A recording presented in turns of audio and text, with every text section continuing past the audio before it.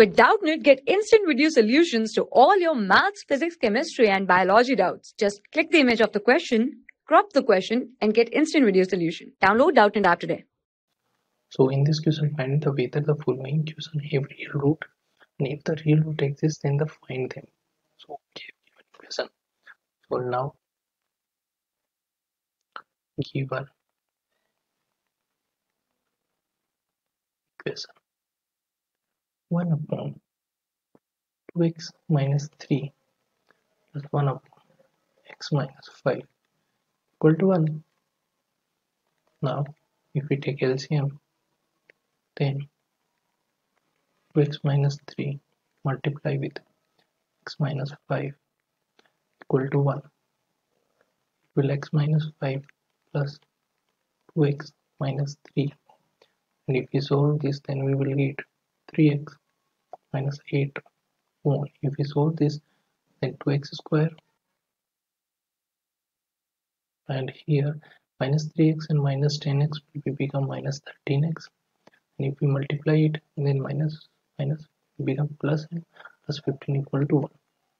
And now we will find the 3x minus 8. If we cross multiply it, then we will find 2x square minus 13x plus 15. Now what we will do, if we simplify by this, then we will get 2x square minus 13 and minus plus 13 will go in this side, become plus, then minus 16x and plus 23 equal to 0. So we will find the equation. For that, we need to check the given equation have real root exists, then we will find that real root. So for that, compare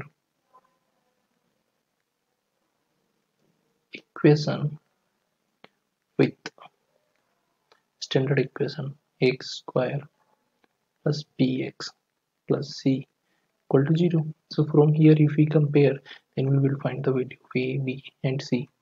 So a equal to 2, b equal to minus 16 and c equal to 23. So for if there is real root exist, for that we need to find the this determinant.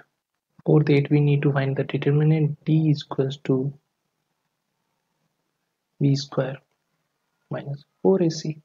So here b is minus 16 square is 256 minus of 4 multiply with 2 multiply with 23, and then we will find 256 minus of 184 will be 72. So 72 is greater than 0, then we can say real root exists. So for finding the real root, we need to use the formula of roots. That formula is x is equals to minus p plus minus root t upon 2a.